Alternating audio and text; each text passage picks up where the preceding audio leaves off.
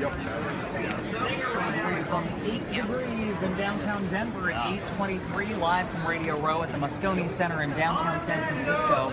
We are live streaming on Facebook right now. We've never done this before. Brandon Stokley, this is a big deal. Wave to our Facebook. There's like, my mom is on there. Hey, Mom. Some of your maybe friends and family. Technology. Yeah. Unbelievable. Yeah, we're talking to Brandon Stokley, former wide receiver for your Denver Broncos. Is it true that you were incognito in a valet's jacket at Media Day? I was. It's a great story. We pulled up, and I'm working with Channel 7, and the guys I'm working with, they got these great jackets or sweaters and these orange pants, and I just have my normal jeans and shirt on. The valet had this bright orange jacket on, and we were walking away. We said, "We ought to try to go buy that." We kept walking, and we finally said, "We got to turn around and go try to buy this." So we went back. We rented it, $22 for a rental. 22. For like a couple hours. For a couple hours. So I just put it on. Went in there kind of with my co-host there, you know, and they were all dressed nice, so I had to have something on. And went in there, and I think it was a hit, you know. I mean, Von Miller loved it. And they all recognized you right away, or did they think you were a valet? Well, a few didn't recognize me. Chris Harris, I don't think I asked him a couple questions, he didn't recognize me. But Von did. He loved the jacket. Peyton Manning didn't give me a thumbs up or a thumbs down on the jacket, so I don't know whether he liked it or not.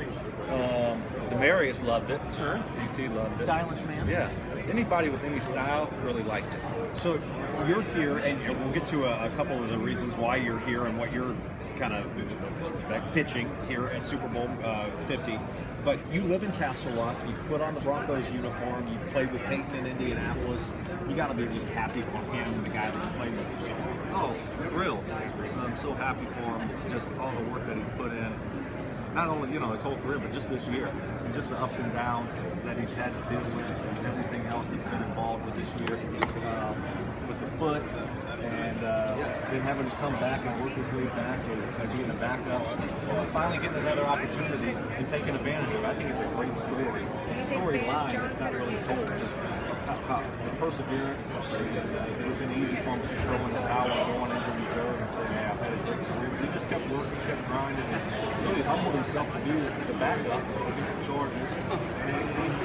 And lo and behold, he ends up finishing the game off and starting the playoffs, and now he's got a chance to win the Super Bowl. You know, in the AFC Championship game, a lot was made of the fact that he whispered to Bill Belichick, you know, great to see you again, all that, and this may be my last rodeo. I just want to say that was great.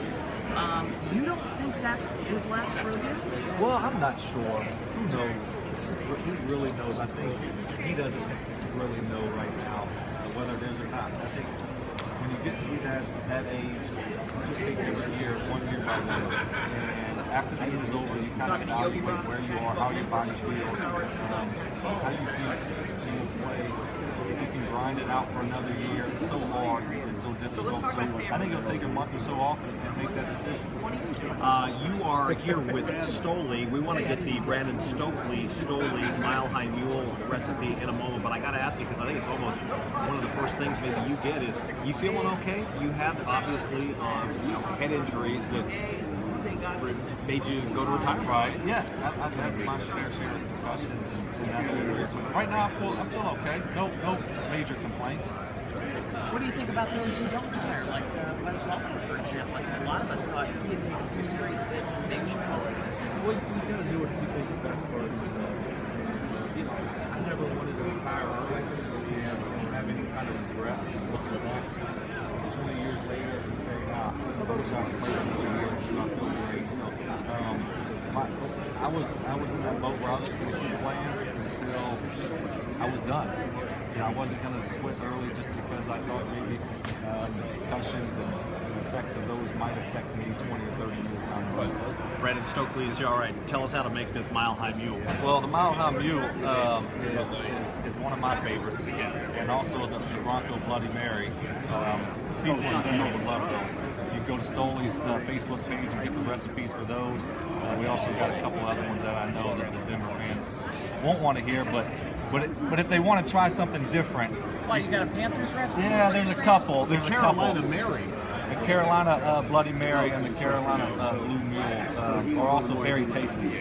Maybe not for this Sunday, maybe for maybe preseason, next preseason.